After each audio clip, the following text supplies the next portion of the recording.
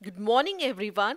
Now we know what are combination and decomposition reactions. So let us understand other types of chemical reactions. What happens when we burn coal? Lots of heat is produced, right? So carbon plus oxygen gives carbon dioxide plus lots of heat. C plus O2 gives CO2 plus heat.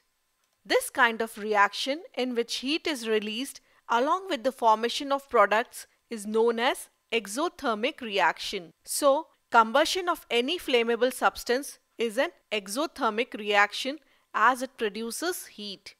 But sometimes exothermic reaction can be explosive too, so we should be very careful. The burning of natural gas, which mainly consists of methane gas, is an exothermic reaction as it produces a lot of heat. The chemical equation for it can be represented as CH4 plus 2O2 gives CO2 plus 2H2O plus heat. That is, methane plus oxygen gives carbon dioxide and water along with lots of heat. In some reactions, energy is required in form of heat, light or electricity to break down the reactants. This kind of reactions in which energy is absorbed is called endothermic reaction. As it happened in the case of silver bromide, when the light falls on it, its molecule decomposes into silver and bromine. Thus, it is an energy absorbing reaction, hence it is an endothermic reaction. Now, you might be confused, is it also a decomposition reaction?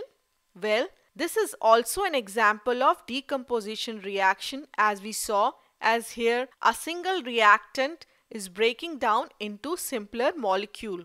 So we can say it is both endothermic as well as decomposition reaction. Now you may wonder what type of chemical reaction is the respiration. Is it exothermic or endothermic reaction? Let us see. Through respiration in our body, oxygen changes into carbon dioxide. Our body cells are burning foods and producing carbon dioxide. What exactly happens during respiration? The simple food, that is glucose, combines with oxygen in the cells of our body and provides energy. Glucose, which is represented by C6H12O6 plus 6O2, gives 6CO2 plus 6H2O plus energy. Here, energy is released in this reaction. Hence, we say it is an exothermic reaction. So, to sum up what we learned today, a chemical reaction in which heat is given out along with the products is called an exothermic reaction. For example, burning of coal produces heat energy and it is represented by this chemical equation. C plus O2 gives CO2 plus heat. And what is endothermic reaction? A chemical reaction in which energy is absorbed is called an endothermic reaction. For example, silver chloride in presence of sunlight decomposes into silver and chlorine. Here, energy in form of sunlight is being absorbed during the reaction and hence it is an endothermic reaction.